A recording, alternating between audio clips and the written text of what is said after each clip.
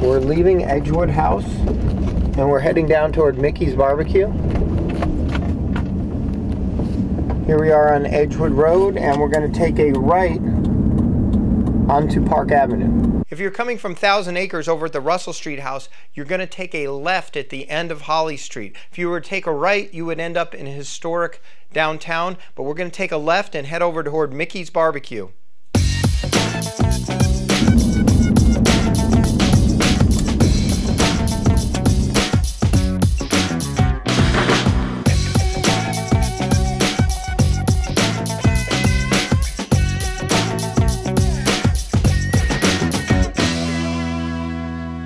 So here we are at Mickey's Barbecue, which is at the corner of Park Avenue and Gorge Road. To get to Gulpha Gorge, you're going to take a right here at the corner of Park Avenue and Gorge Road, a right onto Gorge Road.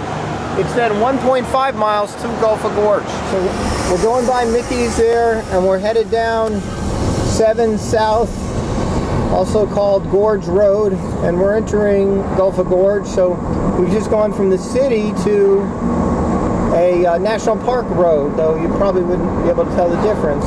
But if you're speeding through here, the city cops don't have the speed traps, it's the national park. And this is one of the only, or the only national park probably, where the city and the park are sort of intertwined. You can go in and out, drive through town, and you'll be entering the park and then not entering the park.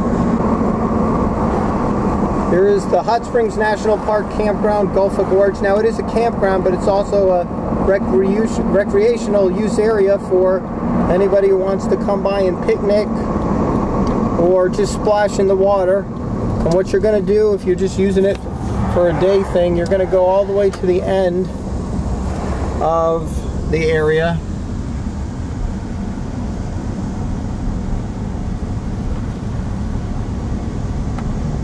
And we'll show you the best place to hang out with the water. Now this is the amphitheater. If you decided you want to have a wedding in Hot Springs, you guys can rent this out from the national park, and rent the power too for another 50 bucks, and you could have a, I don't know, maybe it's about 50 to 100 bucks with power. You got your nice wedding with the water in the background. But I'm going to take you to the area that a lot of kids come during the summer season and swim. Water's a little higher than it would be because it just recently rained. And if you go across the water area, there's paths that take you up to Goat Rock and a lot of other hiking trails, and you can get right in to downtown Hot Springs right from here. A few miles hike and you're at Bathhouse Row. Here's a great photo opportunity down at the gorge. Beautiful bridge. You can position your family and people near there. And then if you pan over this way, you'll see this trail that can also get you to that bridge. And that ends up on the other side of our swimming area over here. Now, normally 90% of the time, you can walk right across those stones. There's a little bit of water going across the stones. You could still walk across it now because we just had a few hours of rain, and we had rain yesterday, which is more rain than we normally have in the summer. But if we walk down here, you can see, it's going to get a little loud, where the area to hang out and swim is. I mean, at most it gets to about 3.5 feet, which is great for the little kids. But in the hot weather, you could just bring a chair and sit here as the water goes by under your chair, or just lie here as the water comes by and washes over you.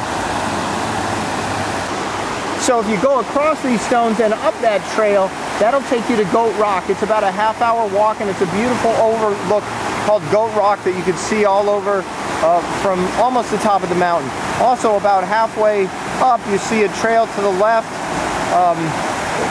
I think it's Dead Sheep Trail, and that'll get you over to Bathhouse Row, so you can walk all the way to the historic downtown bathhouses right from here.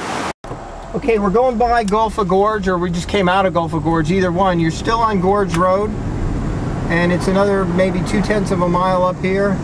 So you're going to come to, by the way, a neat place to swim also down there, some rocks. If you could park at Gulpha Gorge and walk over there, some great areas to just sort of relax and hang out on the rocks. And you're going to come up to the bridge here. And to get to Magic Springs, the easiest way, I think, is just to take a left right here at the four-way stop. And you're headed up to Magic Springs, which is just another mile or so on the left. So at the 3/4 of a mile mark, you're coming up on Magic Springs here.